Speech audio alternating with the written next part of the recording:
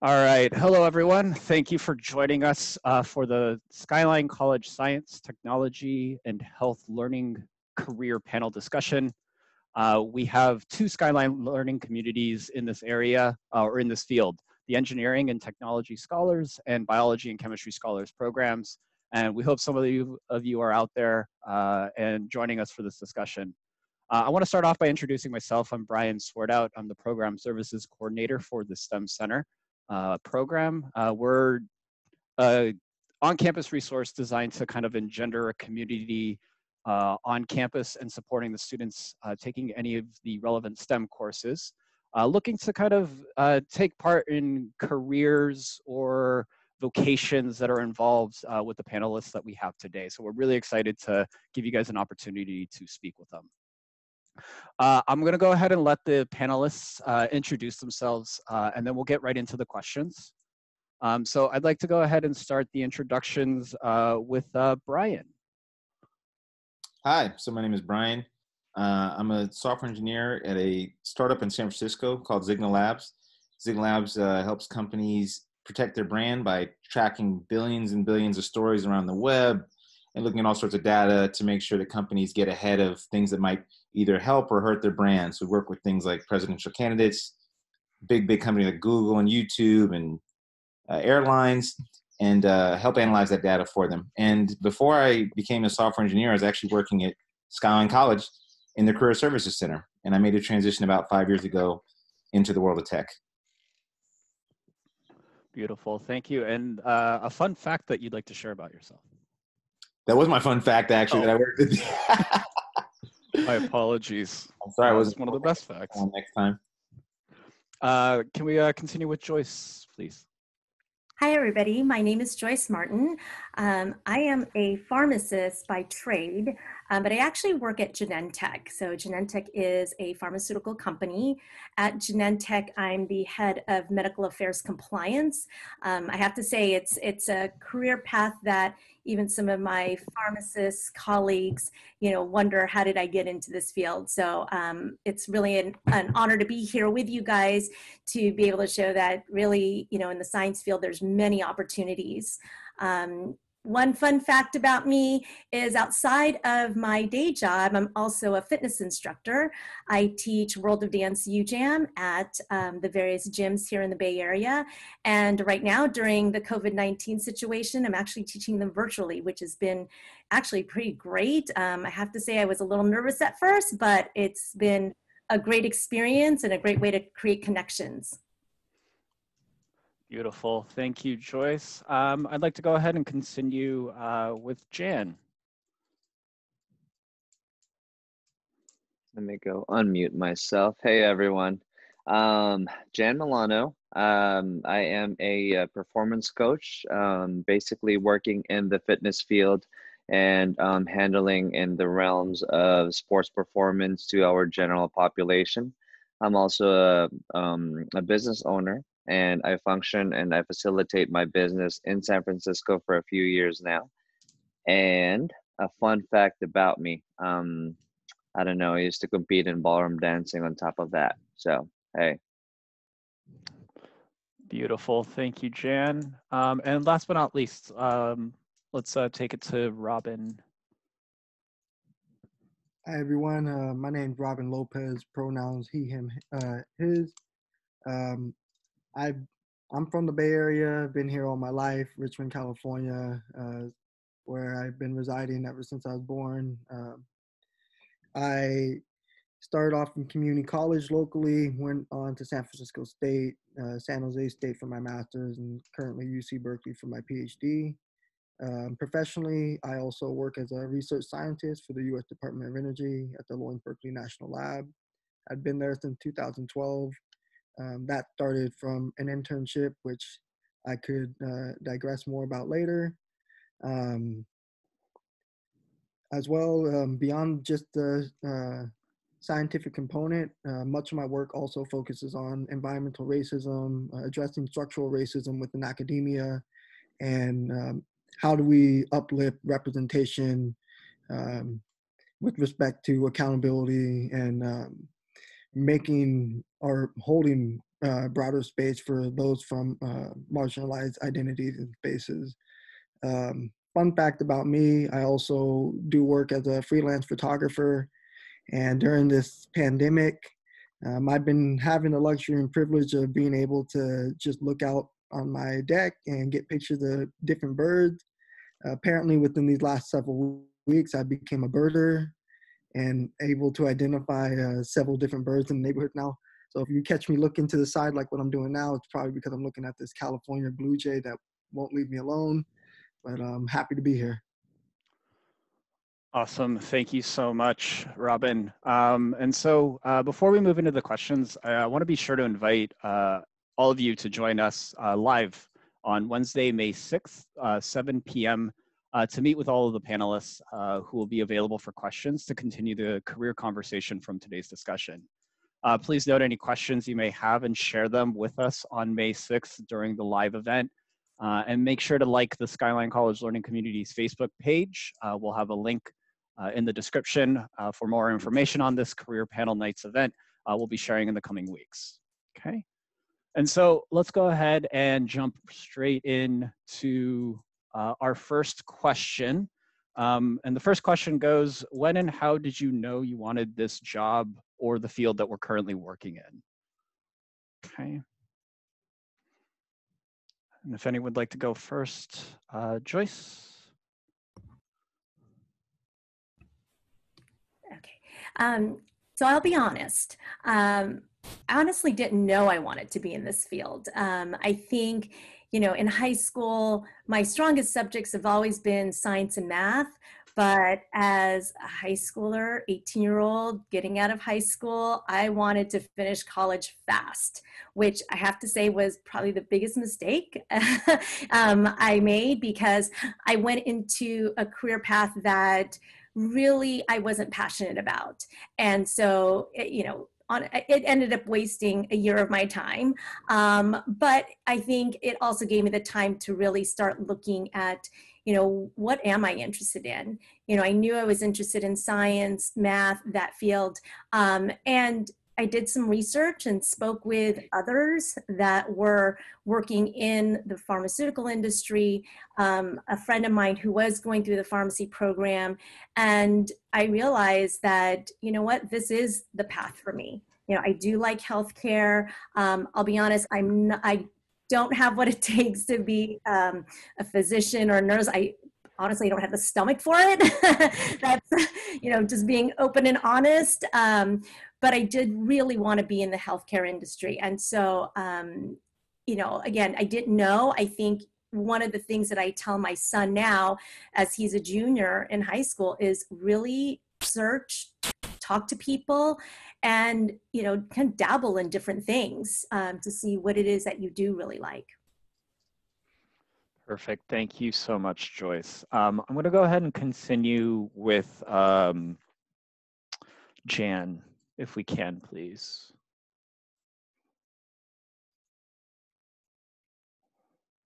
Rated as kinesiology major. That's where I got my degree at San Francisco State, actually.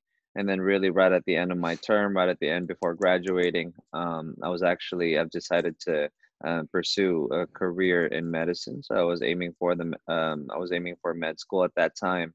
And one of the last classes that was required for us was an internship.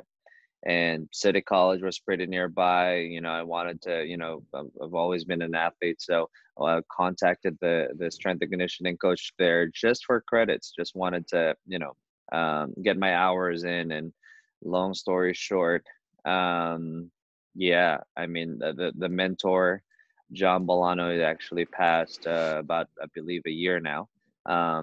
Strength and conditioning coach for City College for about, I think, 17 years. I worked with him, under him, for I think 5 or 6 years of that. The greatest guy I've ever known. A guy who would, you know, meet me at the college to mentor me for about 4 to 5 hours on Sunday afternoon, and he would just say, just bring me burgers and beers and I'll teach you what I know. And I was like, a guy like that, I've just gotten inspired, and never looked back since then. I've always wanted to pursue a career to follow his footsteps, and having my business was a little bit of a different route, but it's kind of like the personality in me. But in terms of being a sports performance coach, man, that has been the path. Perfect. Thank you, Jan. Let's go ahead and continue with Brian, please. You're mute. There we go. Thanks. Yep. Sorry, I think you muted me. So I kind of got into the software game a little bit late. I was like around 30 when I began learning to code, and I was actually at Skyline College working in the Career Center, and I was telling students to say, hey, you should really look into it. At the time, there was a proliferation of these boot camps that say, hey, with these 6-month programs will teach you to be a software engineer. And I kept telling students that, hey, you should really look into this. And at that point, I'd also made a big life change. I stopped drinking and stuff. And I had a lot of free time on my hands. So I decided to I'm like, hey, maybe I'll teach myself to code a little bit. And so I picked it up and I'm like, oh, this is like the most fun I've had doing anything. This is awesome. This is like solving puzzles. And it was just way more interesting than I thought. I don't have like a background in computers or didn't really grow up with a computer, but I took to it. I really enjoyed it a lot. And that's kind of how I knew that oh, this could be like my career path. Like maybe I could actually do this. So then I kind of just self-studied and worked on projects till I kind of studied in myself into a job through some luck and through some grit. Awesome. Thank you, Brian. Robin? Yeah, so my path in finding in determining what I want to do and knowing when I wanted to get into environmental science was a bit of a trial and error. Originally, I didn't have any intent on being an environmental scientist. I wanted to be a civil engineer. And that was only after I straightened my life out. Very similar to what Brian had just mentioned. I didn't grow up with computers myself either. I didn't have internet access till I was 18 years old. So, I mean, that's a whole issue of digital equity that we could probably have a whole separate panel on that still exists. And tangentially, I just want to mention and acknowledge that we live in one of the richest regions of the world, yet we have the juxtaposition of wealth and poverty where young people in East San Jose still do not have access to internet or computers to do their work. And now that we're in this current pandemic, I can't imagine how they're dealing with that. And I'm, watching my nieces and nephews try to deal with this issue right now. But getting back to the point of the question, so I wanted to be a civil engineer, and that was because when I was younger, there was this very vivid memory I had when my mother used to take me to drop my father off to work, and we'd always go across the Richmond-San Rafael Bridge. And one day I remember asking her, how are we driving over water? It just blew my mind away as a child. And she said, I don't know, ask the civil engineer. And I was like, what is that? She said, I don't know, you're going to have to look it up yourself. And like I said, I didn't have internet back then, but we did have the 1988 encyclopedia set. And so I went there and looked in the encyclopedia, this sounds hella dope. And, so I'm third, fourth grade thinking I want to be a civil engineer. And that's not uncommon. A lot of kids have big dreams, but then the nuances of life popped up and I got sidetracked from that a bit. Went back to community college at age 21 when I straightened up. And when I went to San Francisco State for the engineering program, we have a senior project. Mine was to work with a team to build a steel bridge, a small steel bridge, only about maybe 6 feet long. And we were to compete against other universities. And around this time, I was also thinking about different career moves, maybe not building bridges, maybe soil or water. And unfortunately, with our bridge design, it completely collapsed. And I learned that if my name is ever on a bridge, don't go on it. And so that's what inspired me to not go that route of civil engineering. Also, but as I got to that point, I realized I can't sit in front of computers all day and just crunch numbers when I know what the expected outcome may be. And that's why I love research science and environmental science much more. every day is a new challenge. Every day is a new complex problem that needs to be solved. And that's how I found myself where I'm at right now. Beautiful. Thank you, Robin. Thank you so much for your guys' responses to the first question. I want to continue with the second one here, which is how did your earlier career choices lead to where you are now? Kind of piggybacking off of Robin's story here. I'd like to kind of give him a chance to kind of come back to it and elaborate a little bit further before we open it up to the rest of the panelists.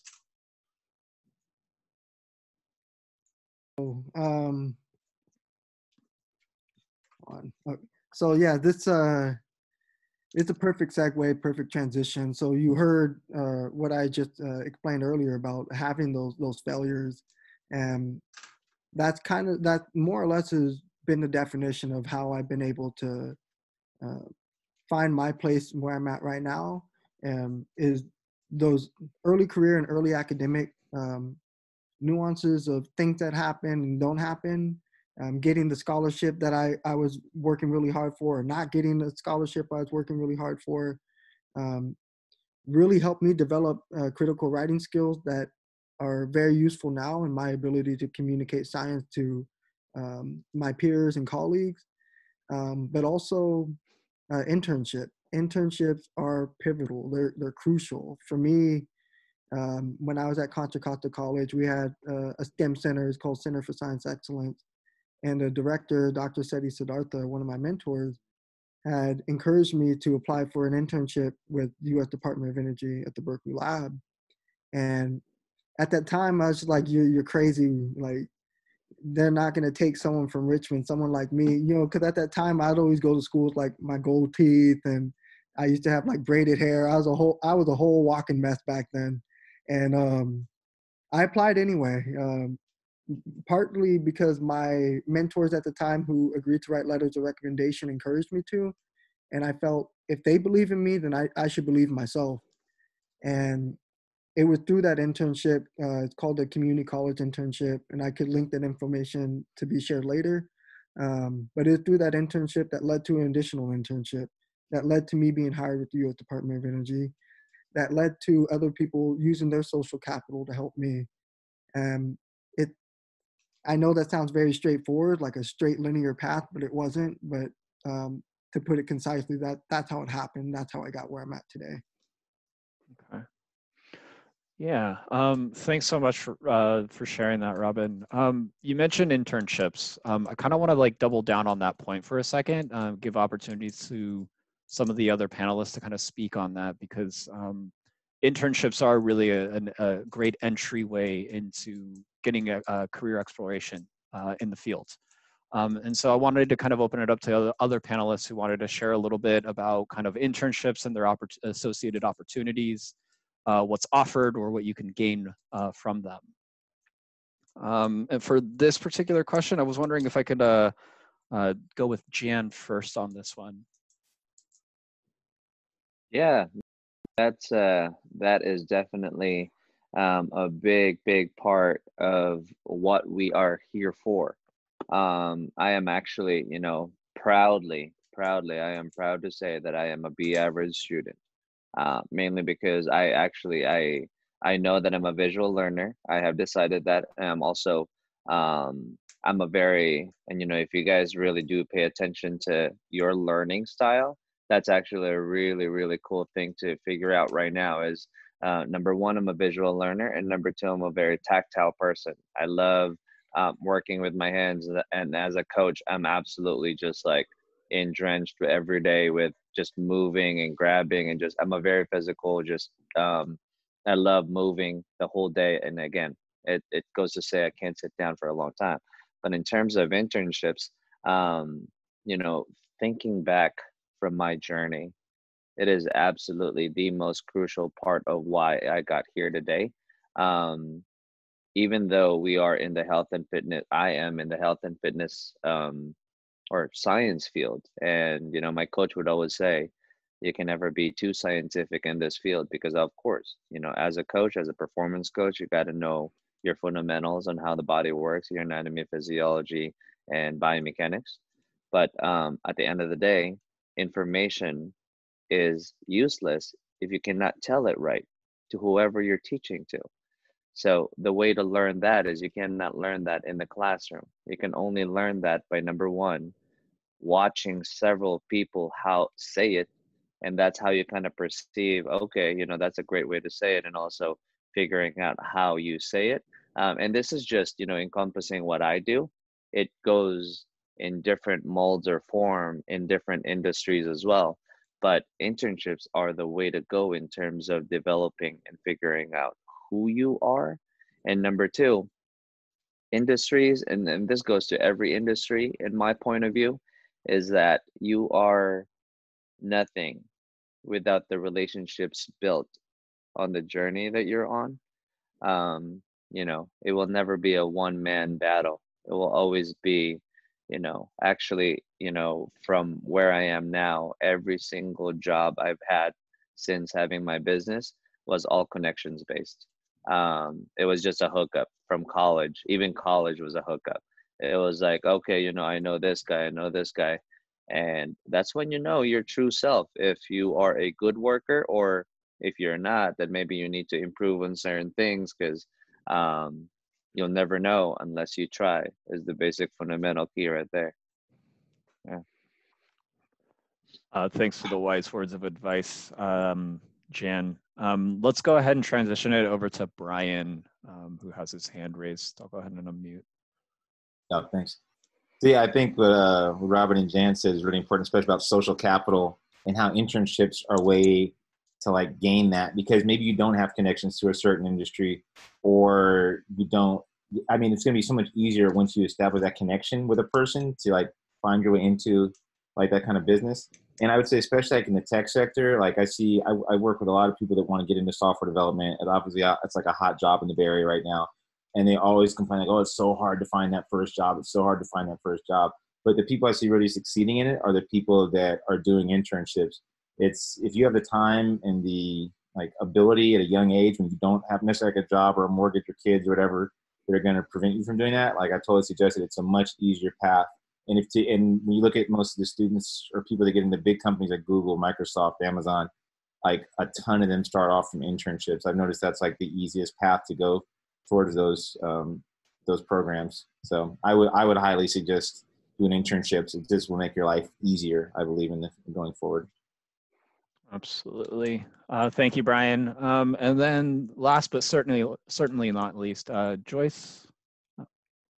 Yeah, I agree. I'll say, similar to Jan, I was definitely not the A student. I would even say I was probably more the BC student, especially in pharmacy school. When you're going through pharmacy school, when you're done, you have a choice. You have a choice of going out and working, or you have a choice of doing another year or two of a residency program. And I actually chose to do the residency program, which I think it's a little bit similar to an internship. And I chose that. And I think, honestly, that was one of the biggest, career choices I made that has led to my success. Because again, like everybody's saying, these internships, residency programs, it's a way to network, have a mentor, because these are people that will advocate for you later on, right? These are the people who you can come to for advice and discuss, your career moves. They're there for you. I know that for me, one of my biggest kryptonites, and this is something that I tell my kids all the time, even when they were young, I could not find my voice. Doing even something like this right now, speaking as a panelist, you would never have seen me doing this. And it honestly wasn't until after not even just pharmacy school, but after my residency that I actually had the confidence to really find my voice. And it was really because of the mentor that I had. This person believed in me, believed in my capabilities, and gave me that confidence. And I think when you do these types of internships and programs, it really does build your confidence so that you can move on and go out there and do great things. And again, I think in addition to these internships, all of us as panelists become your advocates. You know, we're always here for you to reach out to and ask for advice. So I highly recommend even reaching out to us. Absolutely. Thank you. Jan, see your hand raised. Would you like to add a little bit to the comment? No, yeah, actually, I just thought, I know we talked about it a little earlier, Brian, and appreciate the opportunity, but just wanted to mention, just to make sure I do mention it now, I spill it out, is that from last year, I was able to accept applications and hire an intern that have stayed with me for about a year. And actually, even that, her internship contract has ended. I loved her so much that I even offered her a paid internship outside of that. And I was like, you know, interns, I was never paid as an intern. And for me to even spill that out, because it was, you know, it was such a great work. And listening throughout this talk, I think it'll be a great thing to kind of, you know, add a little ingredient into the thoughts of our listeners. If ever you're not just listening and jotting notes about what are the great things that are said, but also being proactive as to planning as to how could you further what is the next step outside of this talk to make it really productive. So Thank you, Jan. So we're hearing a lot about, you know, advice on getting internships and kind of getting into the field. One question that I wanted to pose as a mixed question of a couple of these on the list is kind of now retroactively looking back at your journey to how you guys got to your job. Is there a career misstep that you would identify as one of your biggest lessons? And kind of coupled with that, I think comes with like, is there any kind of risk, large risk that you found yourself taking as you kind of got involved with your respective careers? So any kind of misstep for a lesson or any risks on your journey to your career path? And I'd like to first pose that question to Brian, if we can. Sure. Yeah, so I was laughing because I was thinking of all the missteps I've made throughout my whole life. But in particular, I guess if I want to like narrow it down to like when I first became a software engineer, I was like freaked out. I thought everybody's gonna like figure me out and like that guy doesn't know what he's doing. He shouldn't be here. So that made me really nervous about like speaking up or like, you know, taking on. I pretty much thought I was gonna get fired like every day for the first 2 years. It was crazy. And there's people I found it was like called imposter syndrome. And that was like, I wish I'd identified that earlier in my career and been more open and kind of exposed my ignorance, because the more I've like graduated to a senior software engineer, and the more I speak, the more I kind of expose my own ignorance. It makes other people feel comfortable. And I know this is like a pervasive feeling in the industry, but also kind of it prevents you from really growing, because if you're always afraid to make a mistake, then you're not going to take on challenges and do new cool things, which is going to really help you in the end grow. And I've never been laughed out of a room, you know, even after all these years and all the weird stuff I've asked and said. So that's been one mistake that I've really focused on trying to not make. Speaking up more is so important. I was never really I was always a shy person, and I think I fake it really well now, but it's definitely one of the best skills I think you can probably get as an individual, just putting yourself in positions where you don't feel comfortable. And one of the biggest risk was actually was switching careers. I was 30 years old. I had 2 kids and a third on the way. It was 2 kids. And, you know, I mean, it was just kind of a gamble, you know. It's like, hey, are you really going to switch to a new career at some place? What if you do get fired in the first couple months and then you get back at zero again? It was a calculated risk, but it was one that I kind of, you know, I decided I'm glad I took, and it kind of changed the trajectory of my career and my life so far. Beautiful. Thank you, Brian. Let's see. I'd like to continue this with Joyce, if we can. Sure. So, you know, when I think back, so I've been at Genentech now for 20 years. It's been a long run. When I first started at Genentech, coming out of pharmacy school, my residency program, I actually was on faculty at a college of pharmacy as well, and worked in clinical pharmacy at Stanford. When I went into industry, the group that I was with it's called medical communications. And for me, it was my sweet spot because my residency focus was on drug information. And so I had done that in academia, I've done it in the hospital. And so now transitioning into industry, it was a very natural transition. I think some missteps that I've had, and when I look back at my 20 years at Genentech, similar to Brian, that imposter syndrome feeling, right?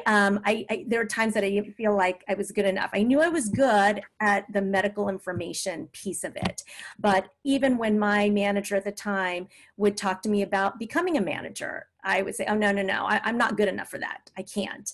And I really had to get over that because it was that fear. It honestly was the fear of failing at something that I wasn't very familiar with. And once I got over that, I started, again, building even more confidence. Remember, earlier I talked about just having the confidence to speak up, but now it was the confidence to do things that I wasn't, trained in or an expert in, and building that confidence. When I finally was able to do that, I realized, gosh, I actually love being a people manager because it's like coaching. I love working with people. I love helping them grow. And that's how I see being a people manager. And so I think that, because he asked me many times and I said no many times. And so I look back and I think I shouldn't have said no. I should have been able to face my fears and just try it. And I think, the risk of trying something new, I guarantee there's some great things at the other end of that. Thank you so much, Joyce. Yeah, the imposter syndrome has become such a common reaction for most of us. I think there was a piece of social media that I thought really helped myself through when I was dealing with it. And it said, embrace your imposter syndrome. Just revel in the fact that you fooled everyone. I just think is a really nice rhetorical spin. I really appreciate Brian and Joyce kind of bringing that to light. Kind of want to touch base with Robin or Jan if you guys would like to respond to the question on missteps that turn into lessons or any kind of risks that you've identified in your journey that brought you where you are today. Yeah, I guess I'll go first, Robin. But yeah, so no, there's absolutely one, and it's simmering in me until this day, and that is basically when I was coaching at City College, I was coaching football, basketball, and track.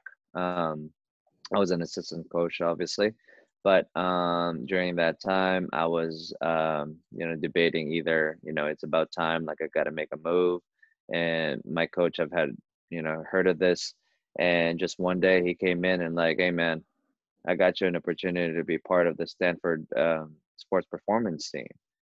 I was like, wow, that's crazy. It was scary, but it's definitely, I thought it was out of my league, but I got an application and I got a really great letter of recommendation and internship letter of recommendation. But yeah, no. So going into Stanford, long story short, I got accepted, and I was part of a contract sports performance gig at Stanford. I was like, oh my God, this is awesome. Facilities were incredible. D1 athletes. It was just, mind blowing. And, I was going to be there for, almost like a probationary period. It was under my coach's recommendation, obviously. But when I was there, it was quite a different story in my head. It was pretty insane. The biggest risk, number one, before the actual so-called mistake, was the biggest risk was leaving what I had in San Francisco to transfer there to get paid little to none. because obviously hopefully the rewards after that probationary period will be great. Um, I had to leave everything. I was already starting my business during that time, and I had great athletes at City College. I had to leave everything, just like what Brian said, it's a career change, or just it's, different environment. But when I was there, being a sports performance coach for a Division I college, it sounds sexy, but oftentimes it's not. I mean, we were there from either I would wake up from 4:30 a.m. I still had my own apartment in San Francisco. I would literally wake up at 4:30 a.m., come home at like 11, and do that thing maybe for 7 days a week. Sometimes we'll get called. Um, an athlete is coming in. You got to come in. You're owned by the teams. You're owned by the coach. All you got to do is say yes. So, long story short, um, I got really down. I got really mentally drained, and I talked to my mentors. I talked to my friends. I'm like, bro, this is insane. I'm like burning every single ends of the candle. How many ends that has? And at the end of the day, I've decided to not finish my contract there and go back to my business, continue my life here. Um, so in terms of the regret, I'm one person who doesn't believe in regrets in life, because everything is just basically a lesson as long as you move on, as long as you learn from it. But that is just one thing that I wish I had finished my contract and maybe left. But the fact that I didn't finish my contract, because every contract is a promise, right? So when I was like, yo, I was aiming for something. It didn't seem like it, it's what I see, and it just doesn't make sense for me to be here. It made my reasons made sense to basically quote unquote quit, but at the end of the day, no one wants to quit, and sometimes you just gotta grunt it out and maybe pull through, and finishing something that you started gives a little bit more benefits. A lot of my friends and mentors will say it was never a mistake, it was a great idea, but inside of me, that's still up to this date. I wish I completed and maybe left. I'm a man who keeps his promise, and I felt like that day I didn't. So yeah. Okay. Thank you, Jan. And then last but not least, Robin, any missteps as lessons or biggest risks? Yes. So to be quite honest and forward, my life has been nothing but risk. I mean, that's the reality of growing up in the environment that I grew up in. I spent much of my youth between Oakland and Richmond, and it's constant. And Brian had alluded to this earlier: calculated risk. For someone in my position, and for many people from our community, um, we're analyzing data extremely fast. We're analyzing whether or not we should step to the right, step to the left, talk to this person, not talk to this person, go down a particular street because there may be a cop there. The list can go on and on. And so going into academia and going into my early career, this notion of this concept of risk seemed very minimal compared to the life that we had to live. If that makes sense. And it's not to downplay the significance or the trauma that does exist with risk that many people have to endure, but it's again to highlight the reality that people from our communities, from predominantly Black and Brown communities, they've been dealing with all their lives. This is nothing new to us. Excuse my language, but it's shit we ain't never seen before. I mean, we're used to it. And so for me, if I did have to say there was a risk, I would say my greatest risk was going into academia, was going to college, because that puts a target on your back, especially for people from our community. Some people take it the wrong way and think, oh, you think you're too good for us now. I've been very privileged, and I will acknowledge that up and down, to to the day I die. Like, I've been very privileged with the people I've had in my circle because they didn't turn around on me. But in that process, I've lost a lot of people. And so that kind of connects with the missteps, that risk of going to academia. In my mind, I thought I go to school, I do things right, I live a straight life. You know, we all eat. We're all going to be at the table. And it didn't work out like that. Like, most of my childhood friends are now dead or they're in prison. And that's not to sound morbid or look for sympathy points. It's just to put the reality out there that's what goes on. And that's what educators need to be cognizant of for students that they're dealing with who do come from these similar type of backgrounds and environments. But also, I had this misstep of thinking and assuming again that having an education would bring me to this position where I could finally be acknowledged and respected for the intellect that I've always possessed, that our ancestors have always possessed. Thinking that if I get a bachelor's degree or a master's degree or a PhD, I would be taken more seriously. And again, that goes to Joyce and Brian's point about imposter syndrome. Imposter syndrome exists because people don't take seriously individuals like ourselves who are people of color, um, despite holding advanced credentials, don't think that we have expertise and knowledge in what we speak about. I can go down countless times. I've stepped into meetings or gone to conferences, and people look at me and they think I'm joking or making stuff up about being a scientist or being in a PhD program at one of the #1 ranked programs in the world. And it's not that it bothers me or that it gets me angry. It's that I find it really deplorable that people still think like that, that we can't just accept people for who they are and for what they say they are, that we are constantly making people feel like they have to assimilate or move in these privileged spaces in a certain way. And for me, that was a big misstep. I've learned to deal with that. I think Joyce explained it perfectly in dealing with imposter syndrome. You learn to move and take the punches as they go, and then sometimes you learn how to punch right back. It's all about picking and choosing your battles. Perfect. Thank you so much, Robin, for sharing. At this point, I kind of want to transition more specifically to questions regarding your fields.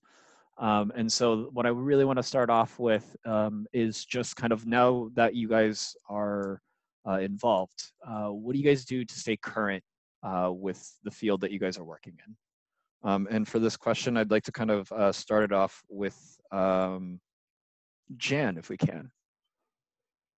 Yeah, no, definitely. The field of human performance. Number one, I think every coach or trainer should always be accustomed to maybe getting themselves involved with getting the new latest research if they can. Either however way they can get that, because our field is not necessarily always evolving, but there's new data coming out constantly. So being apt to just staying tuned with that. There's several resources for that. So that's one thing that I constantly do every week, and what I actually do constantly in my schedule is plug that into a little bit of like an education hour every Friday afternoon. I could say it now is like at 3 p.m. And that is my time to, because if I don't schedule it, I ain't gonna do it. Just to kind of read some articles, and then again, I'm actually, I work best and I learn best from conversations more than just reading this and I know all about it. But in college, I would read the textbooks and whatnot, but I love the study groups that we have at San Francisco State at that ghetto tent library that we had. There's countless hours spent there talking about the material, and I was like, that's actually where I thrive the most. So another thing that I do, I've been in the industry for about maybe 12, 13 years now, and I've met great coaches all over the world through conferences and whatnot. And especially this time, even it happened more and more. And, just checking up on my buddies from London and whatnot, like, you guys good over there? What are you guys doing with your athletes?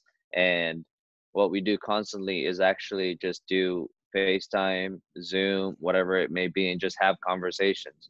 Because, number one, again, when we read these research articles, just to be, just to make sure that we're sharpening our irons in the field, in the human performance field.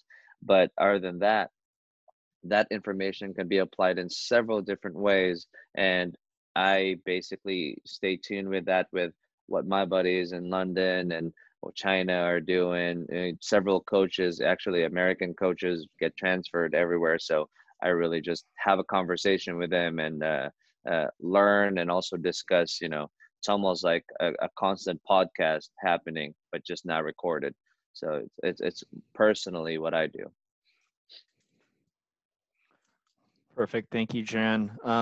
Let's see. Can we go ahead and continue? If anyone else would like to share. Joyce, Brian, Robin.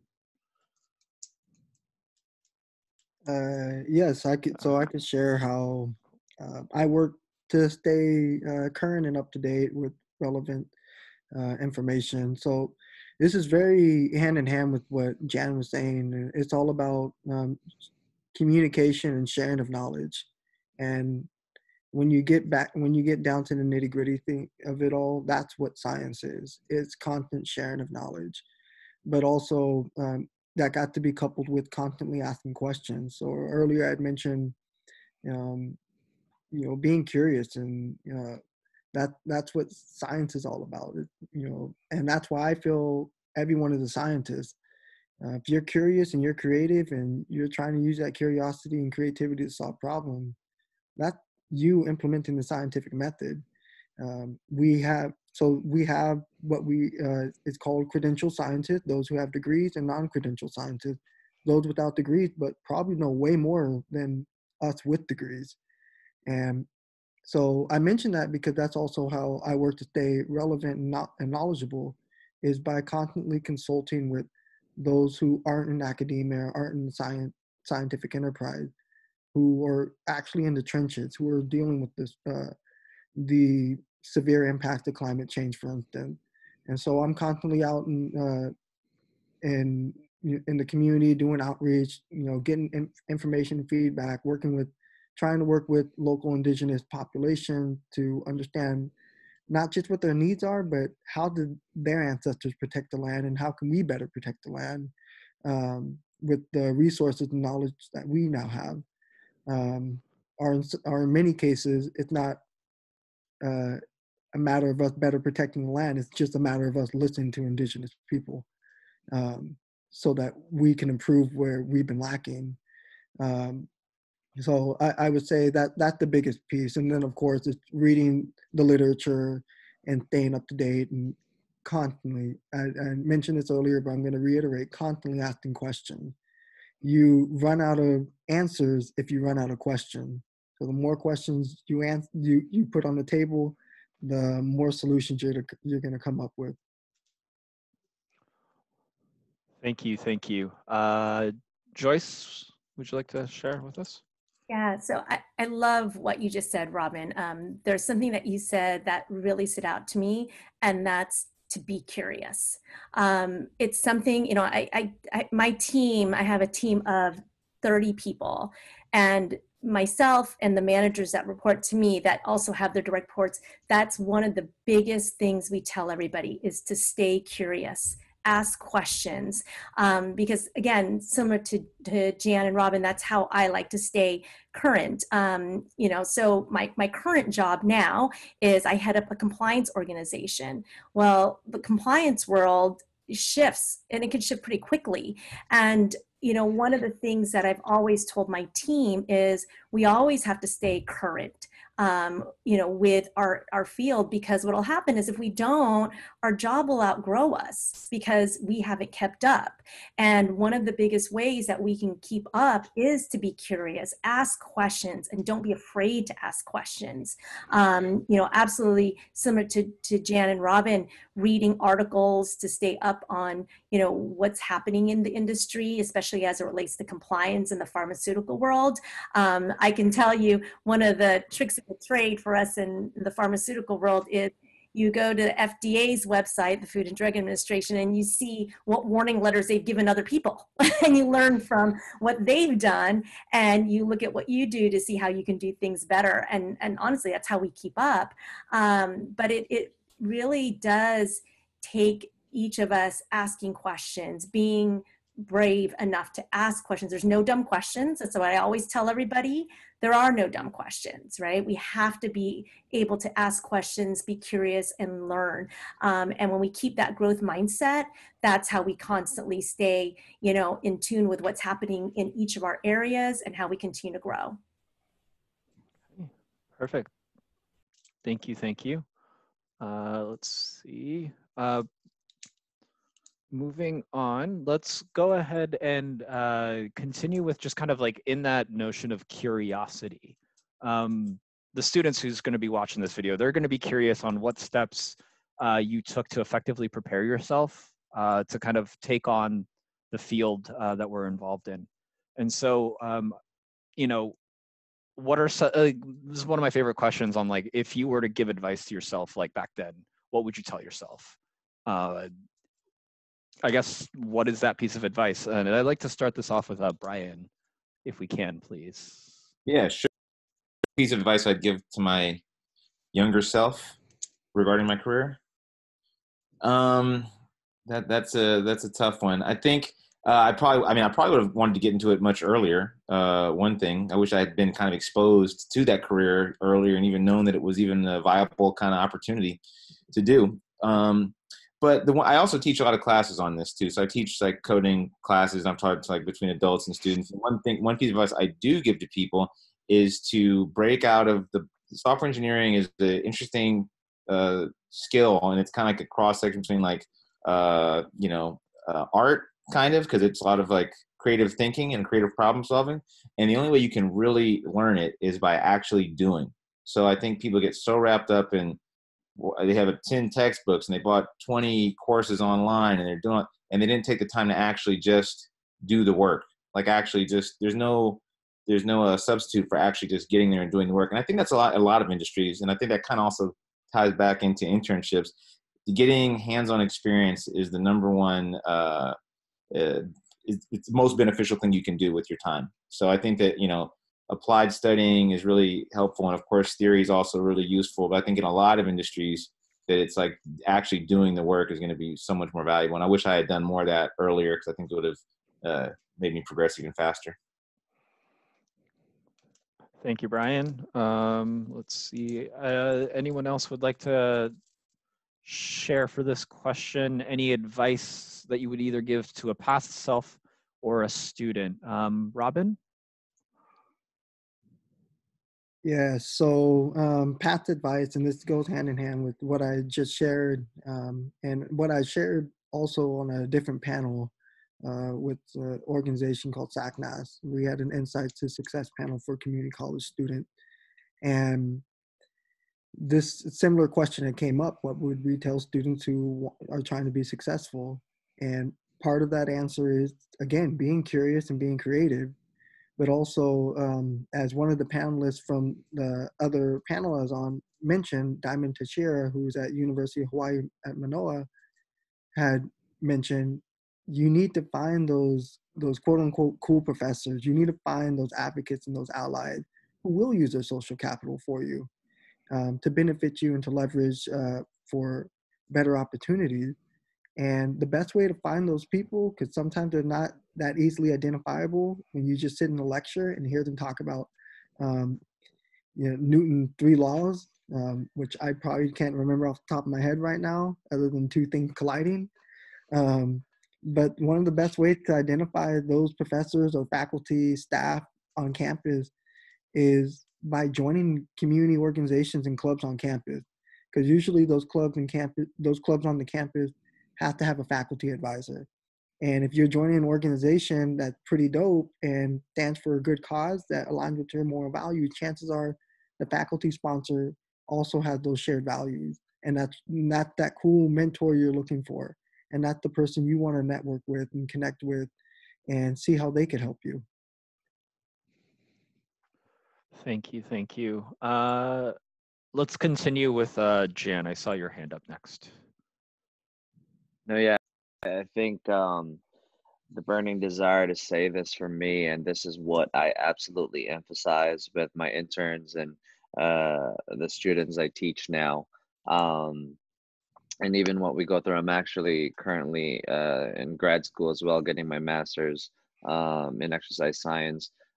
And this is actually where I am doing my thesis on, and that is to a younger Jan. In my early careers, I think nothing beats my list than relationships, building relationships, and also just in layman's term, you gotta be a cool dude. You gotta be a cool dudette. It's one thing. It's one thing to I wanted to emphasize for myself. This is what I truly messed up on a couple of occasions, and that is number one, you got to have a great relationship, and it should be a goal. It encompasses who you are as a person, but you got to have great relationships with, number one, in the workplace, with yourself, and with your mentors and whatnot. There's no success into saying, hey, Jen's not really a cool dude. It's hard to move forward when there's a lot of resistance with that. So I think, who wants to work with that person when that is a negative energy in the office or in the facility? I won't hire that person. So I think that's a really key thing. And secondly, outside of on top of relationships, is relationship with your job, right? Whatever you're doing, whatever field that is. In my early careers, where whatever environment I was in, either city college or working as a physical therapy aide or whatnot, being blinded by it probably before, but looking back on it now, I think the emphasis of whatever you're doing, you got to have a good relationship with it or doing a great job with it. You may not like it, but you got to embrace it, because you won't necessarily do everything that you like to do. You don't get to do that when you're young, but it will lead you to a good place. But no one's going to write you a letter of recommendation. No one's going to promote you if you're just that negative energy. So I think, number one, again, we're building relationships in order for you. That actually is almost like fuel to your engine. It just propels you forward. People will root for you if you are that person. And with you loving what you do and loving your career, loving almost whatever the task may be and whatever the job may be, will give you another positive energy moving forward, rather than direct you to another negative thing that I think sometimes it's just a ripple effect. You're just in this whirlwind of negative thoughts. And at the end of the day, the word relationships means a lot to me, because when you're at the end of the day, when you're old and whatnot, really what you're probably going to think about, you're probably not going to think about everything that have happened in terms of jobs, but you're probably going to think about all the great people that you have made great relationships with along the way. And that's a great thought that I always keep in mind. Absolutely, couldn't agree more. Could we, Joyce, would you like to share? Yeah, so I 100% agree with what everybody has said, because I those are the things I truly believe in. I think the one thing that I would also like to add, if I had to tell my younger self something, it's to find my voice early. And I know I mentioned that earlier. And when I say early, I mean, this is why even for my kids, when they were young, I always push them to, you know what, you want something from the counter, why don't you go up and ask for it instead of having mom and dad ask for it. And it's so key because I will tell you, I didn't feel comfortable truly just raising my hand to ask a question until, I kid you not, until I was almost 30. And I think that's way too long to wait, because as you build relationships, as you have this curiosity that you want to learn more, you have to be comfortable asking a question and speaking up, because if you don't, you can be curious about a lot of things, but it'll hold you back from actually asking the question. And when I think back to even when I was in pharmacy school, I was the one who sat in the back of the class, tried to hide. So when the professor's looking around to see who they're going to ask a question, I'm ducking so they don't ask me one, because I didn't want to, say anything. I didn't want to speak up. And that's just, it's way too late. It's not impossible, but I think back to all the opportunities that I could have had that I didn't. And so that's the one thing I would just add is, really find your voice early and be confident in asking and speaking up. Thank you. Thank you. Okay, so wow, the time flew by. We're almost at the top of the hour again. And so I wanted to do one kind of last check-in in light of the current circumstances. But I'd also like to weave in one quick question with it as well. The question I'm weaving in is the misconceptions that folks outside of your sector have about your jobs that you would like to have the opportunity to debunk with our students here. And then also the closing question that I have is just in light of the COVID-19 and the shelter in place policy that's continuing through the end of May for the Bay Area Peninsula. We want to ask, how has the shelter in place order changed how you work? The working from home, are you identified as an essential worker? Are you working and homeschooling simultaneously? What are some new things, new developments that you've had in this current circumstance? And I'd like to start this question off with Robin, if we can, please. So misconceptions about science in general, and particularly those in environmental science, because many of us, at the end of the day, our work will find a way to intersect with issues of climate change. There's no dancing around that. That is the reality of the world we live in. And that leads to this issue of misconceptions that people have, that we as scientists are trying to push out an agenda, are feeding the media a narrative that's not true to line our pockets. And the truth is, most scientists don't get paid that well, especially in research science. There is no agenda for most of us. But those misconceptions are very valid. And I'm not here to invalidate anyone's experiences or anyone's beliefs, because science itself is built off the structures of racism. Even as recently as examples of the Tuskegee Project. There's countless examples of how science has been used to perpetuate racism, white supremacist ideology. And so I had mentioned in the very beginning of this that a lot of my work also focuses on environmental racism. That's more than just looking at redlining and keeping people of color out of green spaces. That's also trying to reconcile and acknowledge what science had done to people of color, what science had done to women, how science had been used in these in a capitalistic world to control women's bodies to produce labor, meaning issues of trying to force women to continue producing children. So, the list can go on, and that's a whole completely different side conversation that needs to be had. But I will acknowledge that it could be perceived as a misconception, but at the same time, it's not. These are the realities that we live in. This is what people in the past in the sciences have allowed, and many have been complicit with. And we're finally just starting to get to the surface of acknowledging that. In terms of what I've been doing during this pandemic and shelter in place, it's been very odd for me because I'm used to constantly being on the go and doing things and interacting with people. I'm a social butterfly through and through.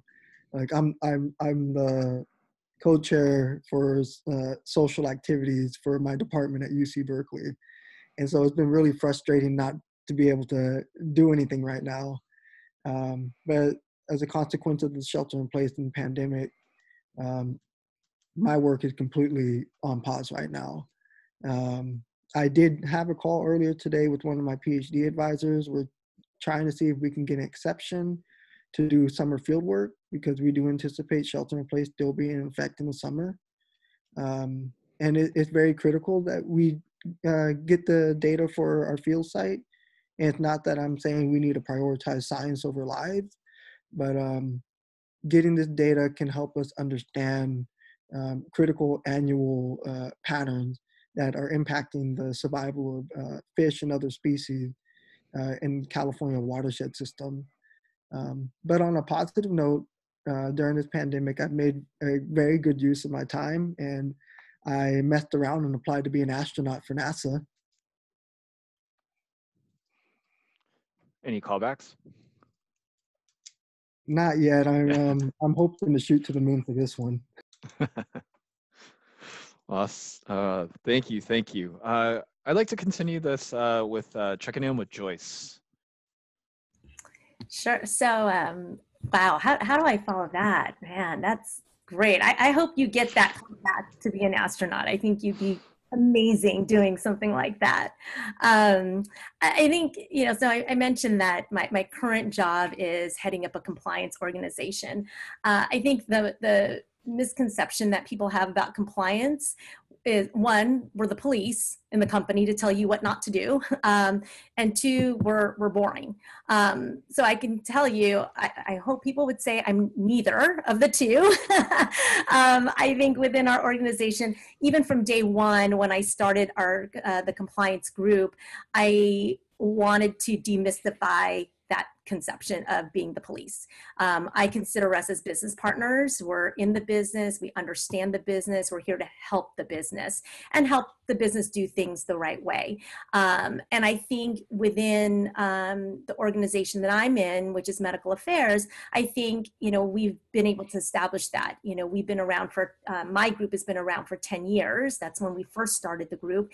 And I think we've, through that time, have established ourselves as business partners who are here to help. And I feel like that's true because we get hit with a lot of questions early on. When someone has an idea of something, they reach out. And to me, I feel like if we were really the police, they would just do something and tell us later, or have us catch them later, which doesn't happen. So I think our organization knows that we're really business partners. But the other thing is, I think they think we're kind of stuffy, boring. I think that, I think I demystified that when people found out that I was a fitness instructor. And at one of our big meetings, I actually did a class and some people came and somebody actually said, wow, you're not really scary. And I'm like, of course I'm not scary. But also kind of tying into the COVID-19 situation, I still work, but I work completely from home now. My day job has seemed to have gotten busier since we've been working from home, because I think people feel that it's easy to put meetings on calendar back to back without a break. So it gets tough sometimes. But one of the things, again, I'm all about leading by example. And being in the shelter in place, it's tough for me. I like to be around people. But I think that being on these types of video conference calls, I feel like we've been able to make more connections. I've gotten to know people more because I can see into their homes. I highly recommend everybody turn on their cameras because, again, I'm a people person. I like to see faces. And so I do that as well. But one of the things, again, to demystify the fact that people think that compliance people are boring, I actually yesterday had a compliance meeting with multiple compliance functions across our entire organization. So we had over 100 people. And during the shelter in place, one of the things that I tell my folks, my team, is they need to get up, away from their laptop, from the seat that they're sitting in, go outside and get some fresh air. Their backyard, their front yard, whatever it is. I even schedule my one-on-ones with them as walk-in chat so they can go outside. But to set the example, I took this meeting from my backyard yesterday because it was a beautiful day. I sat in the backyard to set the example because, again, it's something that I tell my team, and I'm all about, leading by example. So again, I did that, and hopefully it showed others, other groups that may feel that they have the same misconceptions about themselves, that we're not all this way. You can loosen up a little bit and show that we are real people. We're not the police. We're friendly and we're here to help. So, but that's kind of been my shelter in place. I have 2 kids, but they're older. I have a 17-year-old and a 13-year-old, so they can self-manage themselves. So it makes it a little easier for me. But again, it's tough because I like to be with people. I like to teach my fitness classes in person, but again, those have all gone virtual. But again, I think there's still ways to make connections even though we're in our homes. Thank you so much, Joyce. I'd like to continue checking in with Brian. How has COVID-19 affected your work? Also, any mentions of any misconceptions that you'd like to debunk at this point? Yeah, software engineers, I think, fit a lot of weird stereotypes. And I gotta say, people might think compliance people are boring, but software engineers actually are kind of boring. You go to on my team, it's like you have the sales guys on one side, but they're always having a lot of fun. You go to the software engineering side, you could hear a pin drop. But I will say this. I think 2 of the big misconceptions about software engineers is first that our job is like all memorization, that we just memorize a bunch of we're essentially typists, and that is completely untrue. It's mostly lots of just creative problem solving is what we end up doing. And even though I'm kind of joking about, the stereotypical software engineer kind of being the neckbeard guy you might see in a video game, like a chat room or something like that. I mean, the reality is that this is not a lone wolf type of job. This is a job that requires lots of interaction. And I think people either they want to go in there because they say, I don't like working with people. I'm like, well, this is not the job you want then. Because I have a distributed team I'm working on with guys from different countries. We constantly work together. We're reviewing each other's code. We're talking. We have to, and when you're reviewing code, it can be emotional, personal. So you want to, be polite, respectful, and you're working with people across departments all the time. Some guy from sales say, hey, this thing is broken. Why is this broken? And you need to explain it in a way that he can digest or she can digest and understand, and then talk to somebody else. So it's a job that does require a lot of working with people, which I think that people either forget or they just don't view as part of this job. COVID-19 thing has definitely affected me a lot. I mean, personally, like everybody else, I'm home. I have 3 kids. It's tough just to have the mental focus and concentration to do your work. As a software engineer, you go to work and most of the people have their headphones on, kind of like a little polite symbol saying, hey, I'm working, maybe don't bother me unless it's really important. And obviously at home, that boundary is completely broken because there's no privacy at all with your children running around. They don't care if you're in the middle of some critical issue that you're trying to figure out. They're just like, hey, I need a waffle or something like that. So that's been the most difficult part. But luckily, as a software engineer and having a big distributed team, we work remote so often that most of us are pretty used to this anyway. So it wasn't a huge transition, but just dealing with family is difficult. And I think a lot of companies don't really take that into account, that like, you're just not as productive during this time. At least I'm not. But yeah, it's been an experience, been an interesting experience. Awesome. Thank you. Thank you. And last but not least, Jan. How has life All with right. COVID-19 and misconceptions? Things have been good, man. But in terms of what was that? What was the first one? The misconceptions. That's Yes. funny, man. I mean, my parents still think I'm a Zumba instructor up to this day. Not gonna lie. I mean, there's so much. Yeah, just they don't believe it. They don't know what the hell I do. But you know, they're also not interested as long as I'm doing well. That's practically what they care about. But in terms of personal training out there, misconceptions is right next to it. There are so much things, you know. That's why I don't even, in my business, in my everything, in my cards, there's no such thing as personal training in there, because I actually try personally to stray away from the connotation that ties into that, because I believe in the word coach more than trainer. You know, with with the word trainer, a lot of people just say, "Oh my God, you know, you just make people sweat," or "Oh, you know, how many people have gotten injured, you know, under," because people, rightfully so, though, rightfully so, they have every single right to say that, because there are a lot of trainers out there. You know, I don't mean to bag and talk negatively, but a lot of people just take it very not seriously, and it's almost like a stepping stone. They're a trainer and a bartender at the same time, and then doing other things. They're not really that focused on it. But in terms of debunking that misconception, I mean, for myself, it's my mission. This is something that I wake up for every single day. And you know, in terms of debunking that, at the end of the day, I don't really need to. My population speaks for itself. You know, if my population is thriving, at the end of the day, I'm doing a great job. Um, so with, you know, with yeah, you know, the number one thing I keep in mind, I have this in my locker. I have this basically, it's what I've followed throughout my career, is that every coach or trainer can make you sweaty and tired, but not every coach or trainer can make you better. And which one are you? You know, I can make you do 1,000 burpees, you'll get out, you lose weight, you'll get sweaty, but that doesn't mean that, you know, you really got better after that session. So, yeah, I mean, those misconceptions is absolutely there. It's just a matter of staying true to, you know, yourself. With this COVID thing, it actually ties into those misconceptions.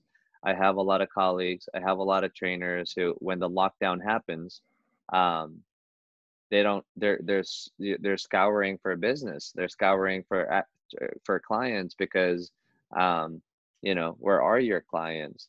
But in terms of really on the flip side of that, you know, coaching is in the industry of customer service, number one, and coaching is in the industry of people care.